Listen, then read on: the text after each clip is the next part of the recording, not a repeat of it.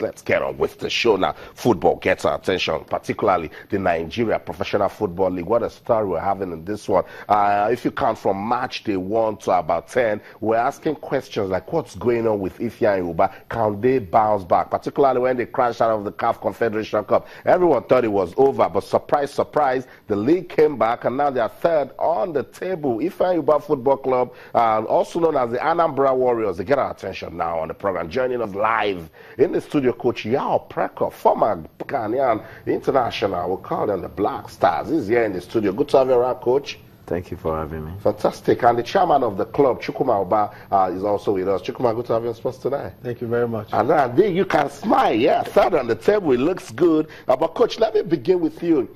At the start of the season, it was shaky. It's like your players were driving a car with the handbrake on. How did you turn it around? Well, hard work. You know, it wasn't easy because we had a bunch of new players, and to gel wasn't easy. Mentality, different mentalities, but gradually we believe in ourselves. We knew it's going to be a very long season, and we had big men who believed in our abilities. We were not worried because we knew gradually we can pick up the pieces. All we need is the backing, and they gave us the backing, and we thank God we turned things around. At any point, were you under any form of pressure? Of course, this job this job comes with pressure. You know, as a player, and as a coach, you know, I've been feeling it. So the pressure that was coming, it's part of the job. But I like I said earlier on, the backing was great, and you know, all I need to do is just make sure that what I can do is what I will do, and I was doing it very well. And thank God the boys started responding, and now we are enjoying it. I love the part of making you answer on pressure.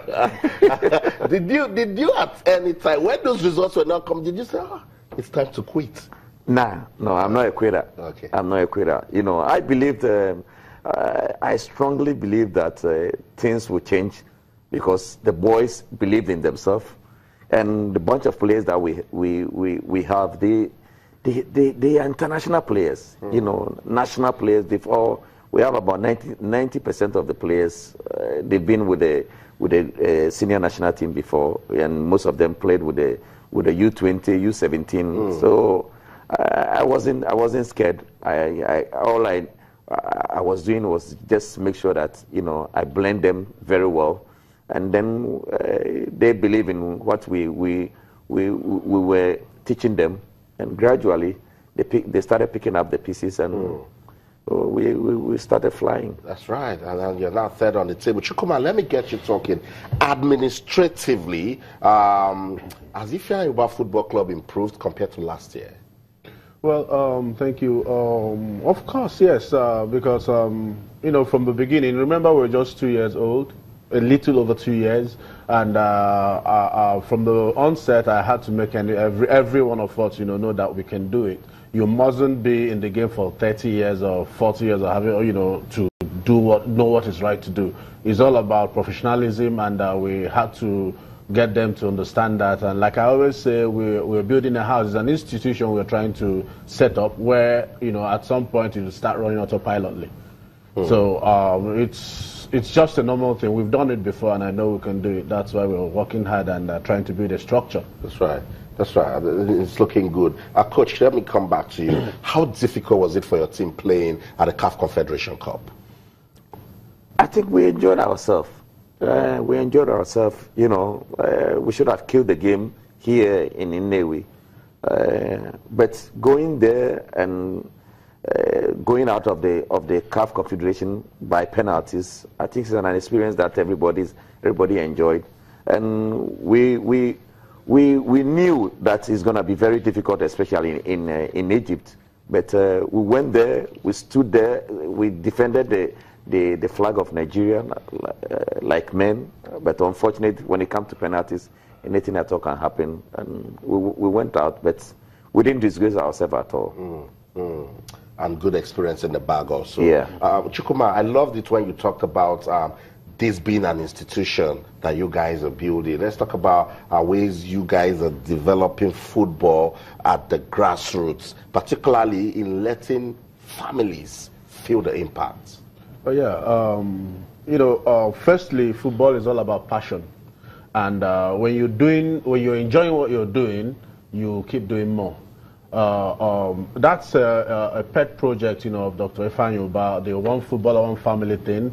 Or, he also doubles as the chairman of the Anambra FA.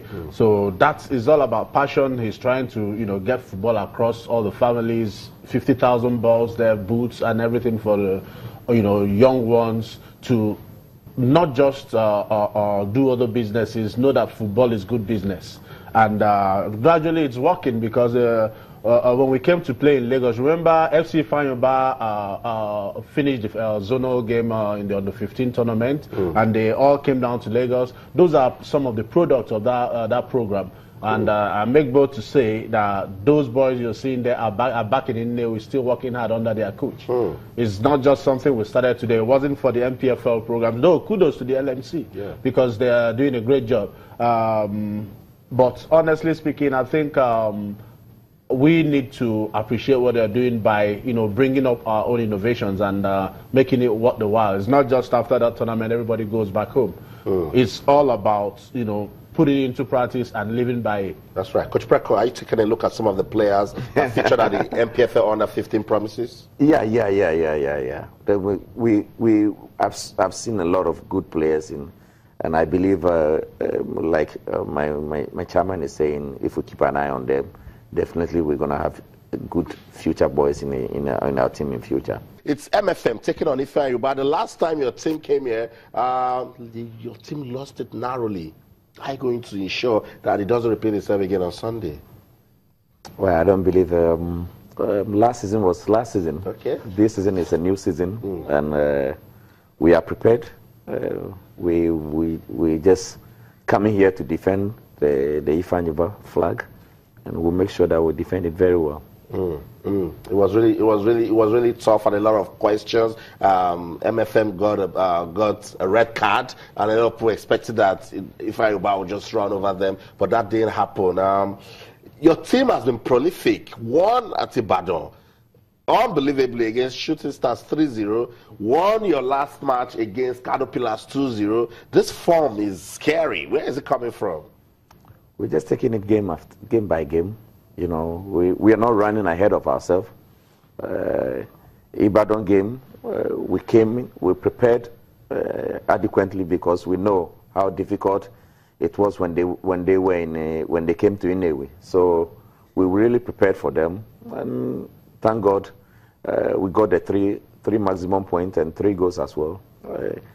We know it's going to be difficult against MFM, but we are prepared. And okay.